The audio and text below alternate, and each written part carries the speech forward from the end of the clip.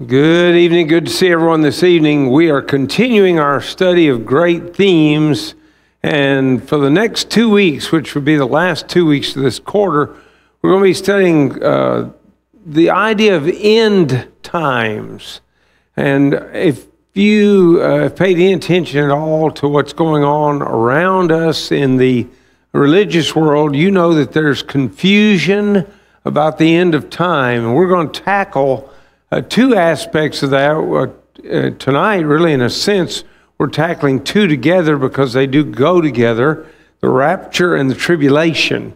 And then next week, Lord willing, we'll go and we'll study Matthew chapter 24. And when we look at Matthew 24, you're going to hear things that you hear all the time.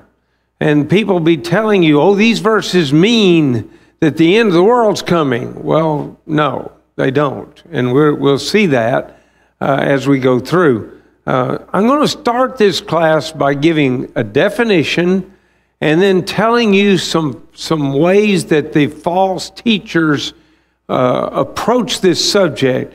We will not look at the verses initially. I'm going to tell you what they use, and then we're going to go to the verses and talk about what the verses mean and things like that instead of what they're said to mean. So, the rapture is defined by Hal Lindsey and C.C. Carlson in the book called The Late Great Planet Earth. They say it is to snatch away or to take out. And then we find an interesting quote from Hal Lindsey, who's theoretically the expert for the denominational world in this field. Here's what he says. It is not found in the Bible, so there's no need to race for your concordance. So here we've got a doctrine that the chief proponent of it says you won't find it in the Bible. You can't find that word in the Bible. Well, that might be understandable, but it's not going to be. We'll see that as we go on through. One other quote, this is from Lindsey in the Terminal Generation. I believe the Bible teaches that just preceding the last 7 years of history, before Jesus Christ returns to this earth, he's going to mysteriously and secretly snatch out all those who believe in him personally. And that is his description, essentially, of what they call the rapture. All right, the Schofield Reference Bible that I now reference in the next slide is the study Bible of premillennialists. It's been that way for years. Interesting enough, I would mention it from time to time in classes early, when I came here. And you all remember Lazarus Watson. Lazarus came up to me one day and he said, "Do you have one of those?" And I said, "No." And he said, "Well, I do. Would you like to have it?" And I said, "Absolutely, I'd like to have it." Because I can quote from it, and it's their writings. It's not me building a straw man. Instead, it's telling you exactly what they teach. So here's what the Schofield Reference Bible says on Revelation chapter 7, verse 14. The Great Tribulation is the period of unexampled trouble predicted in the passages cited under that head, from Psalm 2:5 to Revelation 7:14, and described in Revelation 11:18, involving, in a measure, the whole earth, Revelation 3:10. It is yet distinctively the time of Jacob's trouble, Jeremiah 30, verse 7, and its vortex, Jerusalem, and the Holy Land. Now, by the way, if you've studied the book of Jeremiah, you know he's wrong. He's dead wrong. The vortex of Jerusalem's problems happened in the early 500s. That's a hard way to say it, because early is like 586, and late would be 500. But early 500 BC, about 586, when Nebuchadnezzar came and destroyed Jerusalem. And that's what Jeremiah is talking about. It's clear as a bell when you read the book that that's what he's talking about. But Schofield does not say that. What scriptures are supposed to support the rapture? And these will be the scriptures we'll look at in just a little bit. As support for the rapture, 1 Corinthians 15, 51 to 53, and 1 Thessalonians chapter 4, verses 5 through 18 are cited, and that's in the terminal generation. There's also a cursory reference to John 14, 1 through 4, and a clear quotation from Philippians chapter 3, verses 20 and 21. Now, what I've done here is I've done the reading, I've dissected it for you, I'm giving you what they say in a synopsis. If you want to look it up, find that book, find that page, you'll find it. I've not mistreated them in any sense. The rapture is to precede 7 years of tribulation, according to Matthew 24, 21, and 22. Now, next week we'll talk about that, not this week. Immediately followed by Christ returning to earth to reign for 1,000 years. And again, all that's coming from the terminal generation by Hal Lindsey. By the way, if you want to check this out, Jeremiah prophesies that God says no descendant of David will ever rule in Jerusalem and prosper. None of them. And Jesus is a descendant of David. So that creates a real problem, or more especially, he's a descendant of a guy named Jeconiah or Coniah, depending on where you're reading in Scripture, and both those names are used. The next slide is a chart that I thought you might find interesting. It outlines essentially dispensational premillennialism. Now, why do I specify that? Because premillennialism has different forms that it takes. This is the dominant form today. This is the one that you'll find most of your religious neighbors, if they believe in the rapture and tribulation, this is what they will go to. All right. So now let's look at 1 Corinthians chapter 15, and we're going to start to dissect the verses that they say supports the rapture and the tribulation. So let's look at 1 Corinthians chapter 15, verses 51 through 53. Behold, I tell you a mystery. We shall not all sleep, but we shall all be changed in a moment, in the twinkling of an eye, at the last trumpet. For the trumpet will sound, the dead will be raised incorruptible, and we shall be changed. For the corruptible must put on incorruption, and this mortal must put on immortality. One thing that you may want to, at least in your mind and maybe in your notes, and even if you tend to write in your Bible like I do, you may want to circle trumpet, because trumpet occurs very often in references to the second coming of Christ. You got the trump sounding in 1 Thessalonians chapter 4. We'll look at that in a few minutes. You got the trump sounding again being mentioned in 2 Thessalonians chapter 1. And of course, it's mentioned here in 1 Corinthians chapter 15. Invariably, the trumpet sounds when Jesus is coming back to take his church, his kingdom, and deliver it to the Father. And that's talked about here in 1 Corinthians chapter 15 very thoroughly. These verses then actually come in a context of discussion of the resurrection, of the resurrection of the saints. Of course, first talking about Jesus, but then also everybody else, the saints that will follow him. Fleshly bodies have no place in heaven. 1 Peter chapter 1, verses 3 and 4, the Apostle Peter writes it this way: Blessed be the God and Father of our Lord Jesus Christ, who according to his abundant mercy has begotten us again to a living hope through the resurrection of Jesus Christ from the dead, to an inheritance, watch it, incorruptible and undefiled, and that does not fade away, reserved in heaven for you. Key word, incorruptible. Now let me ask you a simple question. Is your current physical body incorruptible? What about it, Bob? No. And I'm not picking on Bob, but Bob and I are old enough. I'm not as old as he is, but I'm headed there. We're old enough to know this old body wears out. It's corruptible. It breaks down over time. So heaven doesn't have corruptible bodies. 1 Corinthians 15 talks about that extensively. And so to talk about being raised to go to this place in a fleshly body, That won't work. It simply will not work, biblically speaking. Paul was revealing something long concealed when he said all believers would die that not all believers would die a physical death. In other words, some people are going to be raised when they're still alive. Now, we're going to look more at that in 1 Thessalonians chapter 4, where the dead in Christ will rise first, but then the living will also be raised. See, so some people are not going to have to die, but they're still going to go to the judgment. They're going to be part of the resurrection, but their body will change. That's what Paul argues in 1 Corinthians 15, that they will be changed from a corruptible body, that's this body, to an incorruptible body, because it's going to an incorruptible place called heaven. And that's what we want to especially notice as we go along. First, the apostles said, the trumpet will blow. Second, the dead will be raised with incorruptible bodies.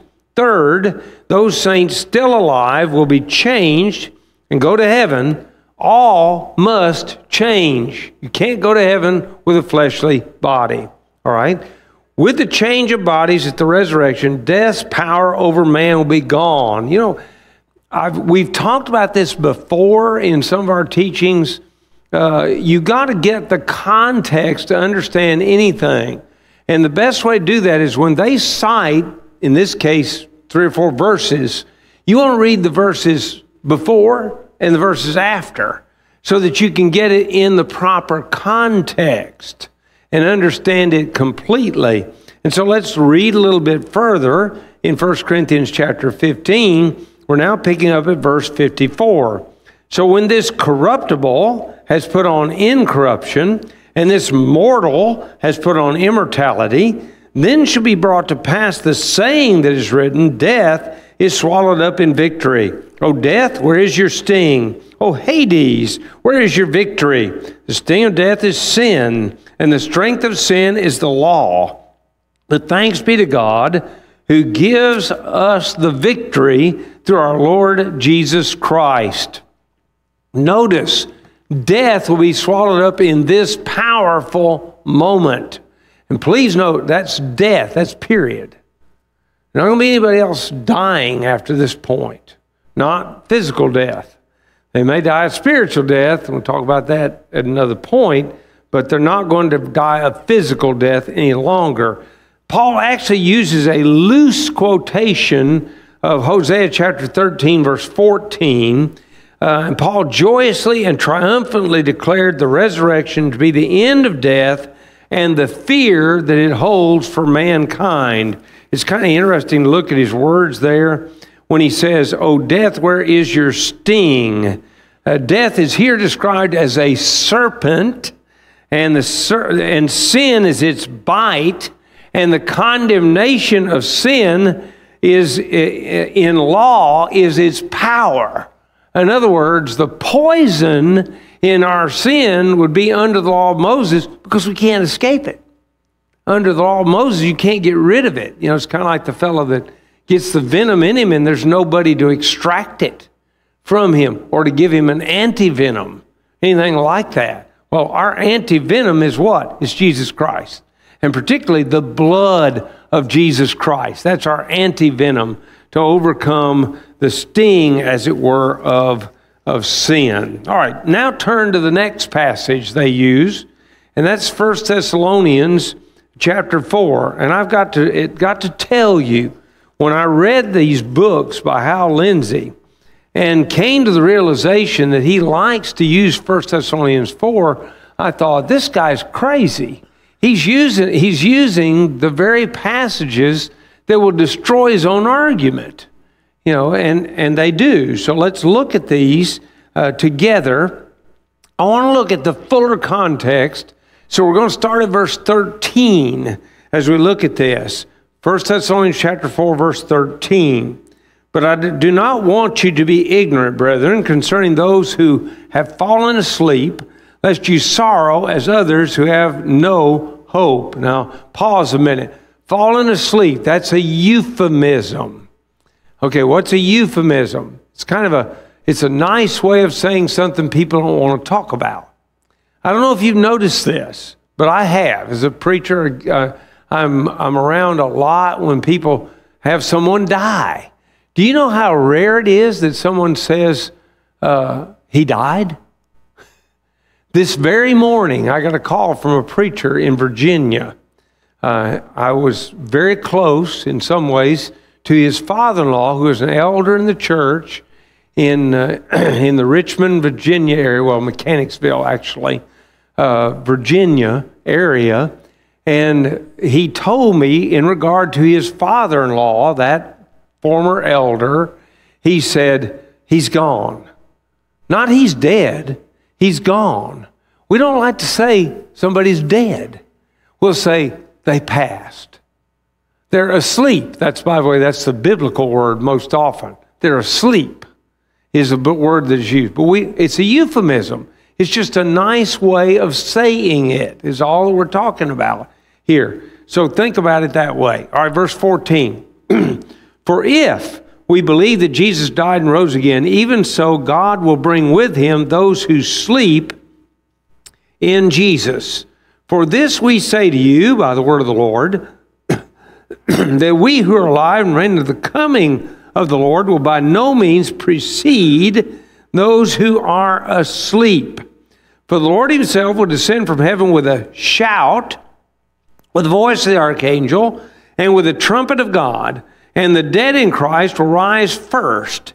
Then we who are alive and remain shall be caught up together with them in the clouds to meet the Lord in the air, and thus we shall always be with the Lord. Therefore, comfort one another with these words. All right.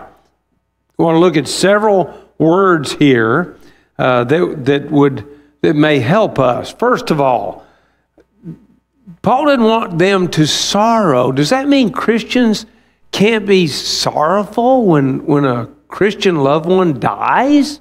No. The word that he uses here is a present tense verb, and it doesn't matter that you remember that. But what does matter is that means it's ongoing. It's linear. It never stops. A Christian in the death of another Christian should not always be sorrowful for it. Sorrowful, yes, but not forever. You know, it doesn't keep on keeping on. Why? Because of what Paul says. We know where they're going. We know what's going to happen for them. It's a blessing. So that's a word we need to understand. Then further, the sleep was the euphemism. We looked at that. The word coming here is a word that you may have bumped into. In fact, I think, I want to be careful, one of the major series of novels that was written supposedly about the end of time, supposedly based on Scripture, is called the Parousia. That's this word. And the word Parousia is the coming of an important leader or deity. So we could call, one thing you could call the coming of the king, any king, an earthly king, you could call that a Parousia. You could call it that, because that's the meaning of the word that is used there. The word shout here is used exactly one time in all of Scripture. This is it, right here. I didn't say one time ever in Greek. It's used one time in Scripture, and that's here. What does it mean? It is a word of command. It is a mutual cheer, hence in the New Testament, a loud shout, an arousing outcry. Jesus is going to come with a shout, and it's like, all I can imagine. Well, let me see if I'll give you an awful, but the best parallel I can get on earth. Teresa and I, a number of years ago, were invited by a guy that worked a broad area. He'd been given 4 tickets to the Tennessee Titans football game, and we went. Well, we found out real quick, you got to get there really early if you want a parking place anywhere close to that stadium. We didn't get there early. I mean, we were a little early, but not a lot early. So as we kind of hustled down the road there, trying to get to the stadium, you could tell that the kickoff had come. because it was just a giant roar, went up from that stadium. Okay. To them, it's the roar of, oh boy, we're here. It's great. It's wonderful. Well, that's what Jesus is going to do. He's coming with a roar of command, a shout. It's I'm here. We defeated death. You're overcoming it, is the idea that is being put here. And very powerful, when you think about it in those terms. And then he's got the words caught up. And those words are written in such a way as to indicate divine power. Not caught up by any other means. Divine power catches them up. And then the word meet is very reminiscent of, guess what? It's the same word that's used in the parable of the 10 virgins, Matthew chapter 25, verse 6, when it says that the wise virgins, remember, they went out to meet the bridegroom. Same word, identical word. And it very appropriately, because this is the bridegroom coming. This is Jesus coming for his own. So, quickly, the fuller context of 1 Thessalonians 4 shows Paul did not want to leave them in doubt or sorrow because of ignorance. Unbelievers are burdened with an extra amount of sorrow, seeing no escape from death. I have in my office a copy of a book that was written by Robert Ingersoll. Ingersoll was a leading atheist years ago. He and his brother was also an atheist. And they had a pact with one another. Whichever one dies first, the other one's going to speak at his funeral. Why? Well, what's the preacher going to say? Here's a guy who doesn't believe in God. Here's a guy who doesn't believe in heaven. He doesn't believe in any life after the grave. And so what's the preacher going to say? Well, he ain't going to say much of anything, to be honest about it. So as, time passed by, Robert Ingersoll's brother died first. His funeral eulogy is in that book. And I have read it. I didn't bring an exact quote for you tonight, but I'm going to give you the essence of it. As he stood over the grave of his brother, he said something like this: "We long to hear a voice from the lips of the quiet dead, that it's all right beyond." Beyond what? You're an atheist. You don't believe in any beyond. And that was the problem. Even he was haunted by that. Well, Christians don't have to be haunted. We know about the beyond because Scripture has talked to us about it, and it does even here. Instead, the Apostle Paul intended to reassure them so that they could comfort one another. Verse 18, Paul did not describe a mysterious and secret snatching away of the saints. By the way, Revelation chapter 1 is very clear. Every eye will see him. Every eye. He hadn't come like that. I'm not saying he won't come. He will like that. But he hadn't yet, because every eye hadn't seen him.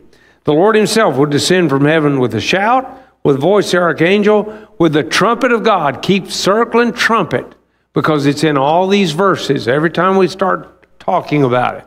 So now go to 2 Thessalonians. 1 Thessalonians, it appears to me, let's remember something. In Acts chapter 17, Paul goes to the city of Thessalonica for the first time. He has success in the preaching of the gospel with some people, but the Jews that rejected the gospel drove Paul out of town. He didn't get to stay very long at all. So it appears to me, and most people I think would agree that have studied it very thoroughly, that the book of 1 Thessalonians was written very shortly after Paul left. And why is it written? Because they didn't know everything they needed to know. And so here they were. Paul had taught them about Jesus. He taught them about the resurrection. And they were longing for it. They were looking forward to it. They were being tormented by persecutors. And they experienced all of that. And so they're wondering about it. And they're crying because some of the Christians died and Jesus hadn't come back yet. And they thought, uh-oh, they're going to miss out. They're not going to get to be a part of the resurrection. So Paul writes them in 1 Thessalonians to correct that understanding. Here's the problem. Sometimes people take a piece of information and they extrapolate and come up with the wrong end over here. See, so he tells them there's going to be a great resurrection. So what conclusion do they reach? Oh, me. We're going to have to spend eternity with those people that have been tormenting us. We're going to have to spend eternity with our persecutors. That's what they thought. So Paul writes 2 Thessalonians. So now listen to 2 Thessalonians in that light. And I want to begin to pick up with let's read verse 6. Since it is a righteous thing with God to repay with tribulation those who trouble you. In other words, they're going to get what they gave. You know, what if they gave you trouble, Jesus is coming to give them trouble. All right, now he explains it, beginning verse 7. And to give you who are troubled rest with us when the Lord Jesus is revealed from heaven with his mighty angels. All right, first of all, the word troubled here is the word thlibo. And the word thlibo in the original language describes being squeezed like a grape. You ever felt like you were in so much pressure that somebody was squeezing the juice out of you? Well, that's the word. That is the word. They're being persecuted in Thessalonica to the point they feel that way. They feel like the juices of their life are just being squeezed out. So that's the word here that he uses. So then he says, verse 8, he's going to be revealed as mighty angels. That's the end of verse 7. Verse 8, in flaming fire, taking vengeance on those who do not know God and on those who do not obey the gospel of our Lord Jesus Christ. Now, please notice, when we look back to the first book, to 1 Thessalonians, that Jesus is going to descend with a shout, with the voice of the archangel and the trump of God. The archangel is a leader of a group of angels. So is it a surprise to you that in the second book that he talks about a great group of angels being with Jesus? He's talking about the same thing. He's talking about exactly the same thing. Only this time they're going to punish two types of people. Those who do not know God. In Scripture, the word know does not mean I met them. And sometimes I say, do you know so-and-so? Well, yeah, I met him. If that's what you mean, I met him. That's not the way Scripture uses the word know. In Scripture, the word know means come into an intimate relationship with. Now, it's not always sexual, though it can be. Think about Genesis chapter 4, verse 1. Adam knew his wife Eve, and she conceived and bare a son. Well, that sounds pretty intimate to me. Okay, but it's not always talking about sexual. It can be talking about just a close, intimate relationship. I've got that relationship with some of my dear friends, and I'm sure you do too. You know, where you really know them. You know, I can tell you, I'll just give you an example, because he and I worked together for several years at the school. How does Jody Apple eat? He eats a big meal at lunch and nothing else all day long. How do I know that? I'm close to him. I know him. He knows me. How does Gary eat? All day long. When Jody's not eating, I'm eating. You know, that's just pretty much it. But we know each other. You know, I know how he'll react to things. He knows how I'll react to things. Teresa knows me far better than that. You know, she's been with me, more than 49 years, and you all can send her sympathy cards. It's okay. But she knows how I will react to certain things because she knows me. We have an intimate relationship. How are you going to come in an intimate relationship with God? No, not God. Well, I propose to you there's nothing more intimate than being added to the church, because remember, the saved are added to the church. That's Acts 2:47. The church is the body of Christ. That's Ephesians chapter 1, verse 22 and 23. And so, Jesus Christ is the Son of God. And if I'm a part of the body of the Son of God, isn't that a pretty intimate relationship with God? I'd say it is. I'm as close to God as I can get as a human being.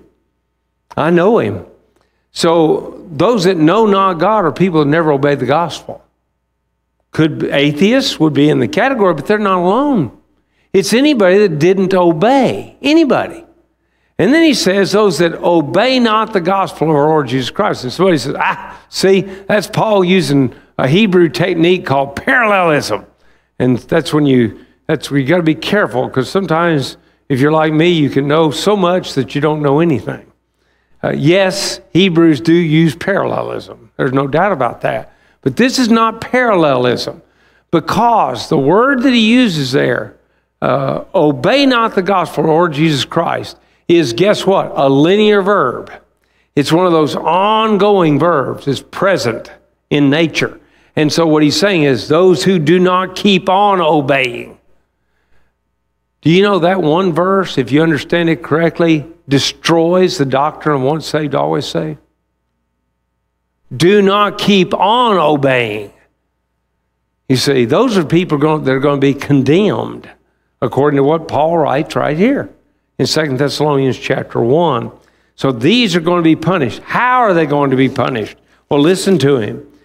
These shall be punished with everlasting destruction from the presence of the Lord and from the glory of his power. They're never again going to be in the presence of Jesus. They'll never again see his glory.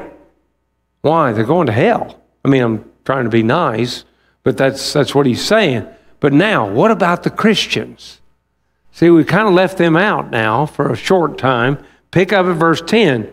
When he comes, watch it, in that day to be glorified in his saints and to be admired among all those who believe, because our testimony among you was believed. The word translated glorified there is passive. Now, why is passive important?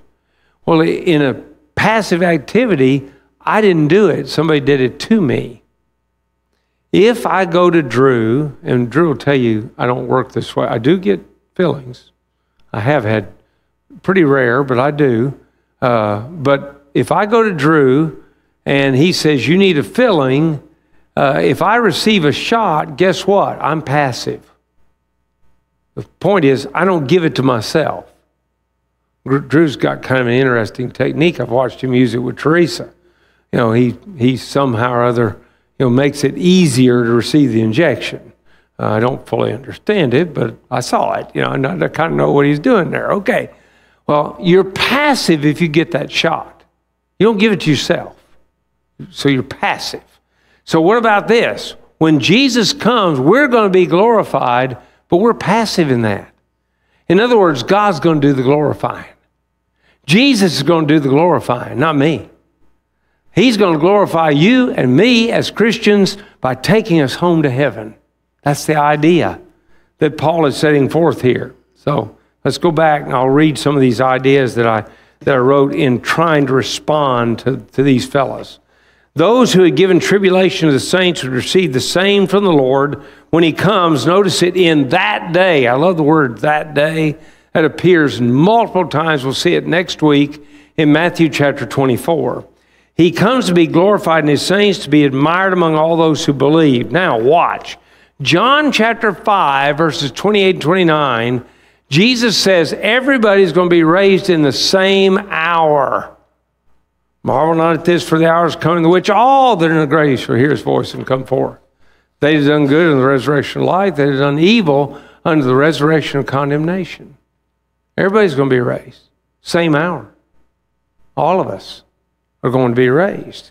And we need to understand that. So that's John chapter 5 enforces that. Paul talks about it on occasion, as do other writers, but more especially Jesus and Paul are the two that bring that out. Jesus here says everybody's raised the same hour. Now that destroys premillennialism. See, because they've got a resurrection of the righteous. Nobody knows about it. Secret, mysterious, which, by the way, Scripture doesn't support. But, hey, they told us it's not in Scripture, so that ought not surprise us. And then 7 years later, they got another resurrection. And then after 1,000 years, they got another one that comes in some people's estimation. That's not biblical. Jesus said everybody's going to be raised the same hour. John chapter 5, 28 and 29. Everybody, same hour. So that destroys their argument, leaves it wanting greatly. Christ spoke of tribulation in Matthew 24. I'm not going to elaborate on that right now in great depth because we're going to come back to it. But notice when he does say that, he says, then they will deliver you up to tribulation and kill you, and you'll be hated by all nations for my name's sake. Have you ever read the book of Acts? Does it not seem like that they were hated? They brought Peter and John before the council in Acts 4. They brought all the apostles before the council in Acts chapter 5. Herod killed James in Acts chapter 12. He threw Peter into prison, Acts chapter 12. They tried to kill Paul in Jerusalem in Acts 21. And then when the Romans intervened and saved him, 40 of them made a pact and said, we're not going to eat again until we kill Paul. And if it hadn't been for Paul's nephew who found out about it, and told Paul, and then Paul had him tell the centurion, if it hadn't been for that, he'd been killed right there in Jerusalem. Do you think they hated them? I don't have any doubt about it. Jesus said they were going to hate them, and that's exactly what takes place. We're going to talk more about this signal to flee next week when we get to Matthew 24, but I want you to notice verse 15. Therefore, when you see the abomination of desolation spoken of by Daniel the prophet standing in the holy place, whoever reads this, let him understand. Daniel talks about desolation twice. Once in Daniel chapter 9, verses 26 and 27. The second time in Daniel chapter 11, verse 31. Luke explains it, and here's how he explains it.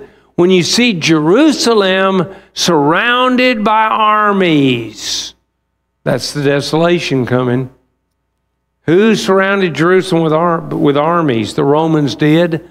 What general was in charge? A fellow by the name of Titus was in charge.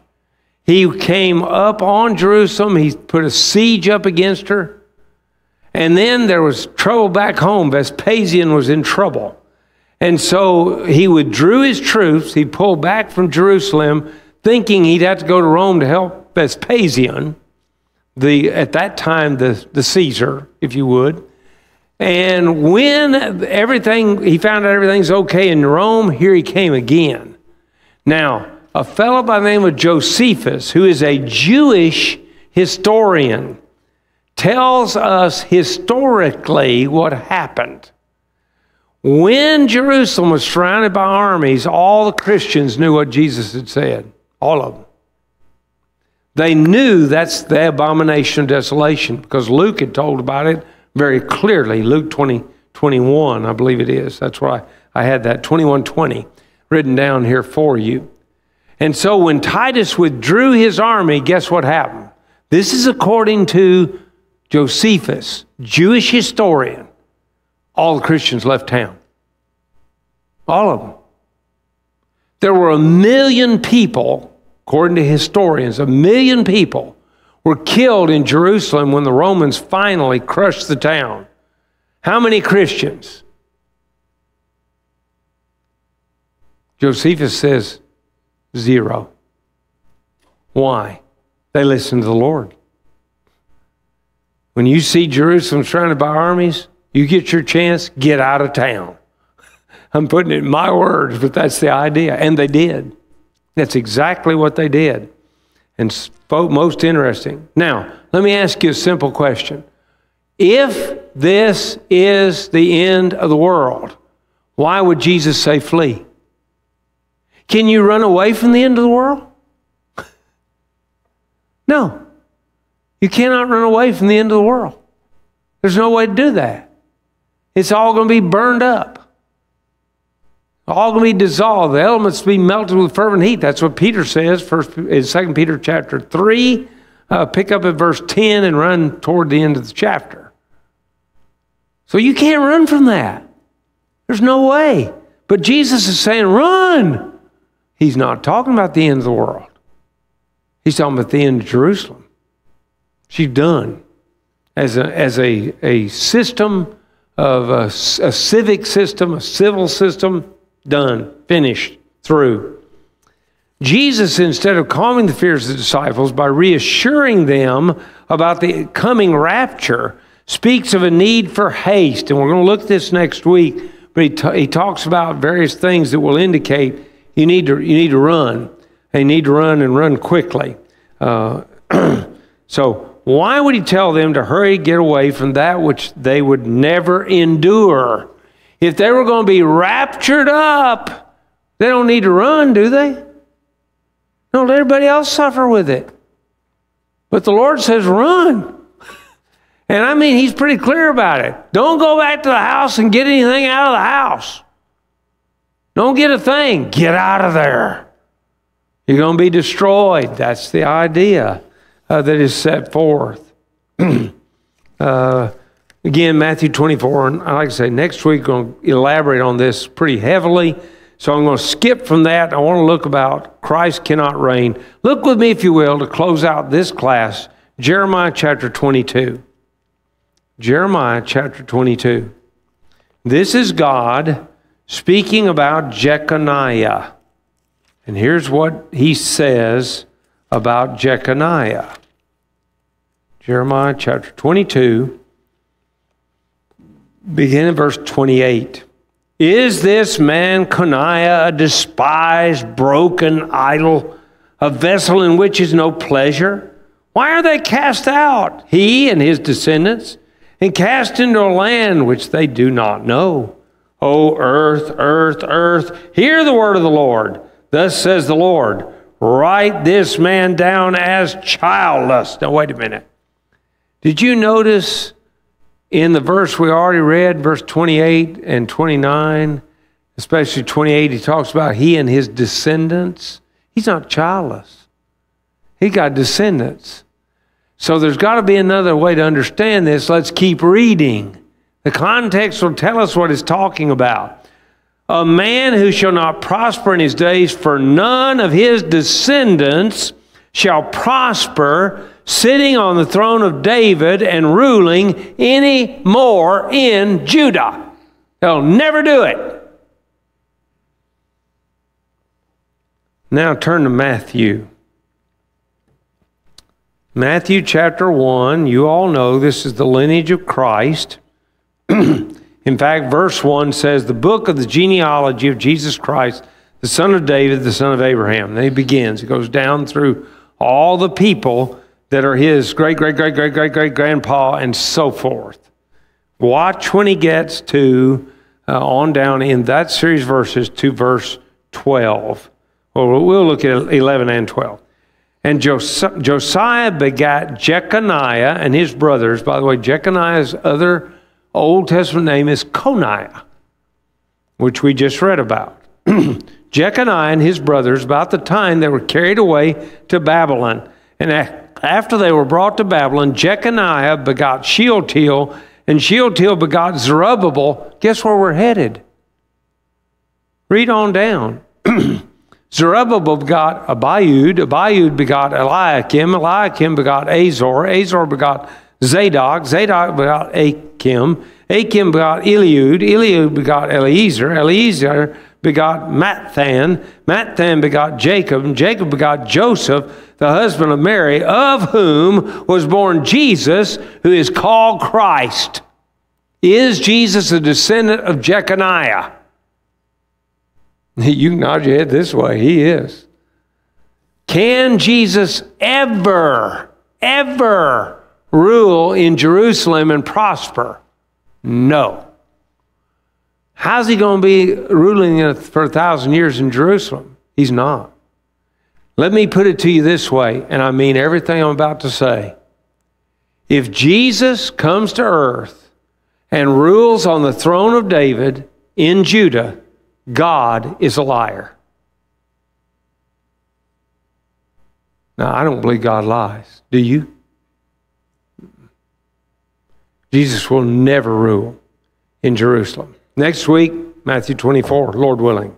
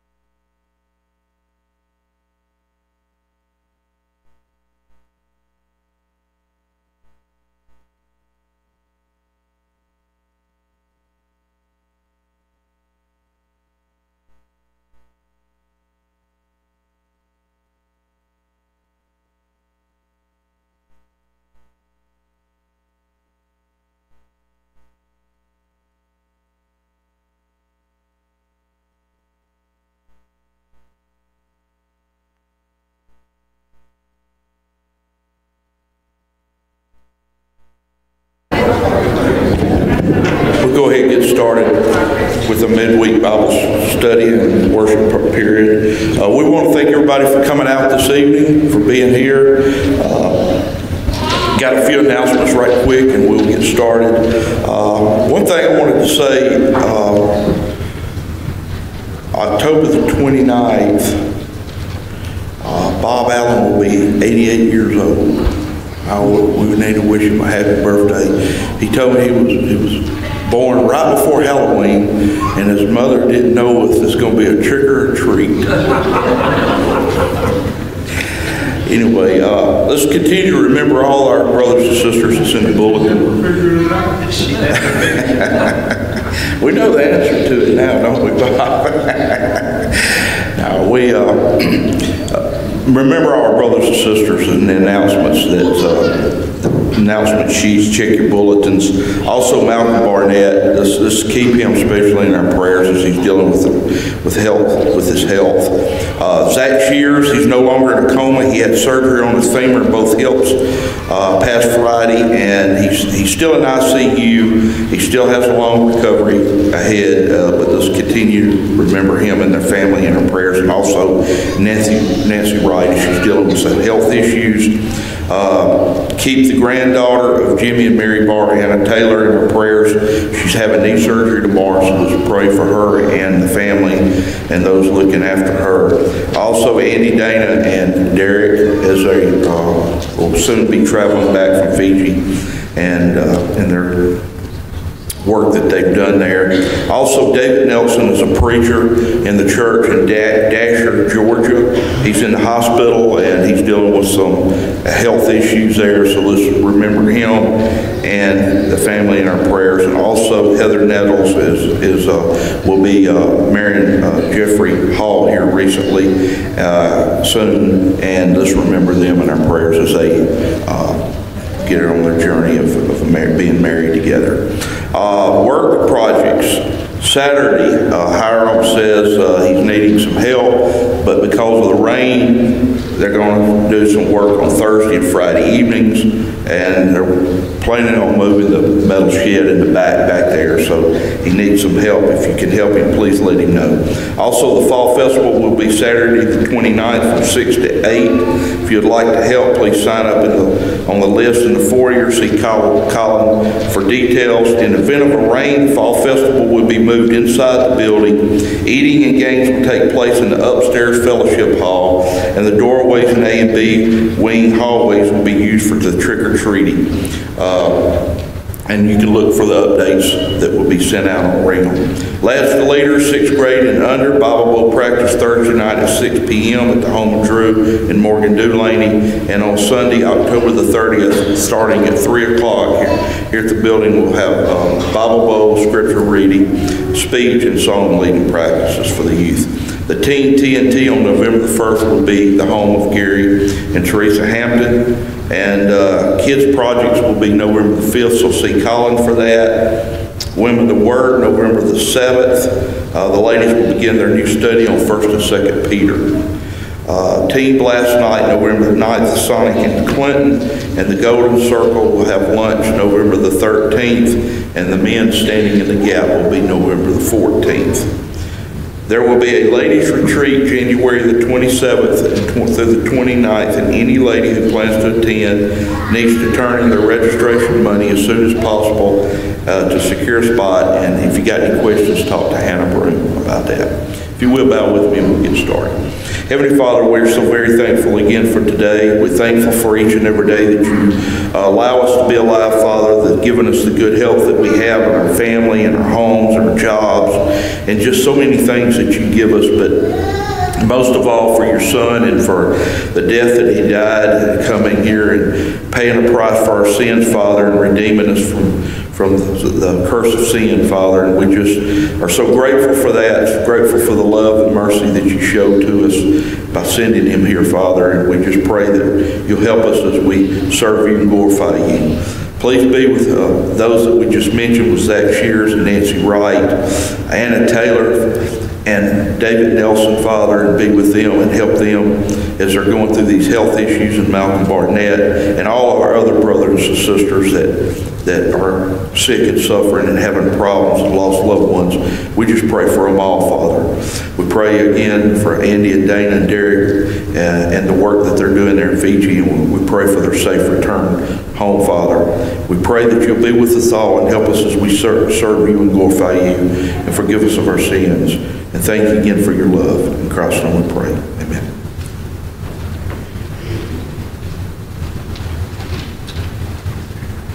The invitation song tonight will be number 21. If you want to mark in a book, number 21. We'll sing that after the devotional tonight. And before, we'll sing 589. 589, and we'll sing verses 1 and 3.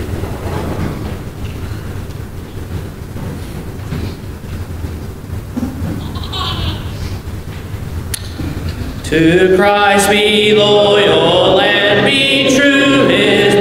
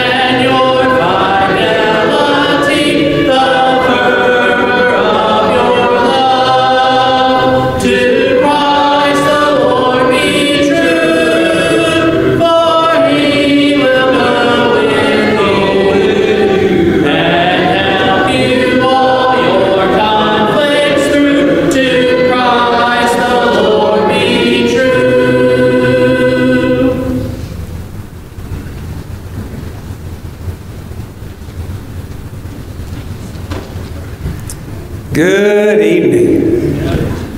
I'm going to be looking briefly at one little snatch of 1 Thessalonians chapter 4. I know we looked at that in Bible class. We're going to look at something a little different, so don't go to sleep on me. We got some good things I think to talk about. Why do you like Thanksgiving? Some folks are going to say, well, I like football.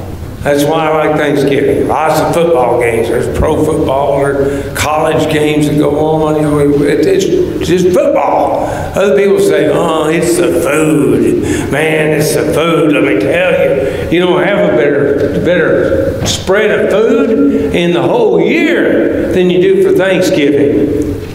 How about I give you a different reason? Reunion. Reunion. My growing-up years, I remember Thanksgiving as a time when a good group of the Hampton family got together. Grandma always fixed the turkey and dressing.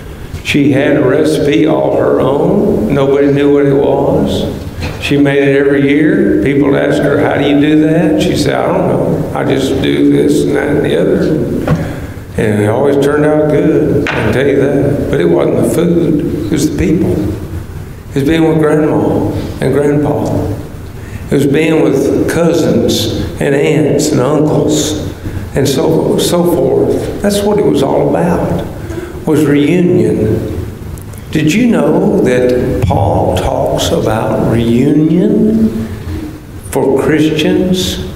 I want you to think about all the people. If you had your way tonight and you could enjoy being in this auditorium to the fullest, who all would you like to have here?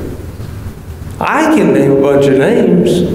They're gone all by myself. And I've only been here a little over 10 years.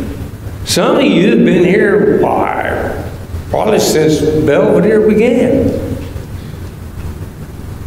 Can you name some names? I think you can. Well, listen to this verse, 1 Thessalonians chapter 4, and we'll pick up at verse 15. For this we say to you by the word of the Lord, that we who are alive and remain unto the coming of the Lord will by no means precede those who are asleep. For the Lord himself will descend from heaven with a shout, with the archangel, and with the trumpet of God, and the dead in Christ will rise first. Now watch it. Then we who are alive and remain shall be caught up together with them in the clouds to meet the Lord in the air. Thus we shall always be with the Lord. You know the worst thing about Thanksgiving? It only lasts one day. Or maybe if you stay for the whole weekend, it lasts 4 days. But then it's over. You're not going to be with that group of people probably again for another year. Did you hear what he said? The dead in Christ are going to be raised. All those people you may have thought about that used to sit in these pews, all those people, if they were faithful in the Lord when they died, they're going to be raised first. And if we're still living, we're going to be raised. We're going to meet them in the air. And then what? We'll always be with the Lord. We'll always be there. So what should be our goal? Our goal should be to be ready, either one, to go to sleep in Jesus, that is to die a Christian, or number two, for Jesus to come back and find me a Christian, faithfully serving, one or the other. And so tonight, all we ask you is, are you a faithful Christian? Some of us started out that way, but we stumbled. What are you going to do about it? Well, John says, confess, 1 John 1:9. And James effectively says the same thing, James chapter 5, verse 16. We can get it straight. We can get it right. But then what about those who are outside of Christ? Well, you need to be in Christ so that you can be part of those that are raised and meet each other and have a great reunion for eternity, where we all get to be together. And the way you do that is you're buried with Christ in penitent baptism, Acts chapter 2, verse 38. You thereby are set free from your sins. You become part of the saved. You're added to the church. And the Lord's ready to take you home. If you want to know the greatest reunion that has ever been known, you need to be sure you're faithful to the Lord. If you're not, make it change now. Come while we sing. Almost persuaded now to believe. Almost persuaded Christ to receive. Seems now some soul to say, Go, Spirit, go thy way. Some more convenient day on thee I'll call. Almost persuaded, harvest is past. Almost persuaded, doom comes at last. Almost cannot avail, almost is but to fail. Sad, sad, bitter wail, almost but lost.